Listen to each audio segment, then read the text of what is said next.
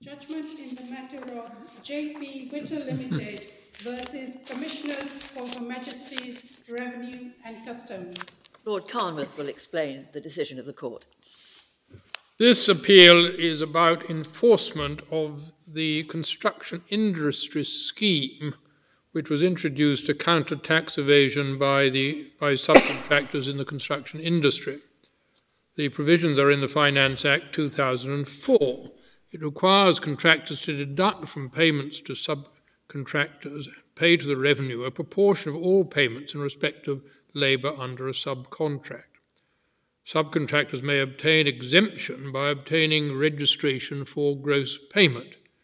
Detailed requirements are laid down for such registration, including a record of compliance with tax requirements. Section 66 provides that the board may cancel registration on various grounds, including non-compliance with such requirements. There is a right of appeal to the first-tier tribunal.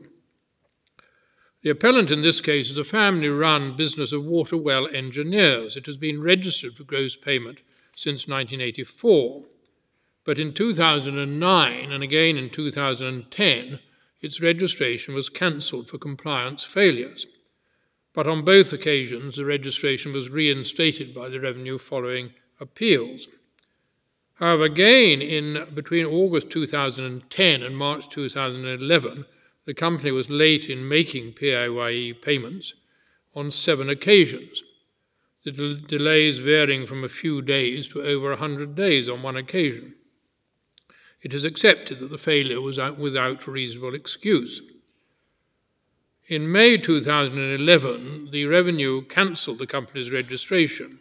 The company appealed on various grounds and succeeded in the first-tier tribunal on the grounds that the board should have taken into account the severely detrimental effect of cancellation on its business. That decision was reversed in the upper tribunal and again in the Court of Appeal. The Supreme Court unanimously dismisses the company's appeal. The company makes, in effect, 2 arguments. The first is that the discretion under Section 66 is unfettered in its terms and therefore do not exclude consideration of the consequences of cancellation for the company.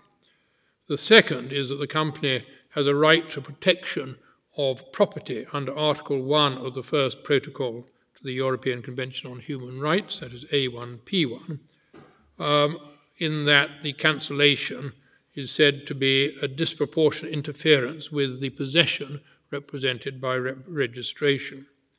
However, the first argument overlooks the basic principle that any statutory discretion must be exercised consistently with the objects and scope of the statutory scheme. The discretion does not extend to consideration of matters which relate neither to the requirements for registration for gross payment nor to the objective of securing compliance with those requirements. The scheme is highly prescriptive, setting out narrowly defined conditions for registration in the first place. It is wholly inconsistent with that tightly drawn scheme for there to be implied a general dispensing power, as the company argues.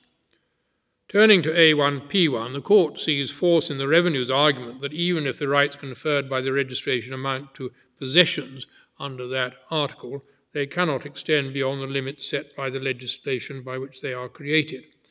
In any event, any interference with the rights was clearly proportionate, having regard to the legitimate objects of the scheme and the wide margin of appreciation allowed to member states in tax matters. Thank you. The court will now adjourn.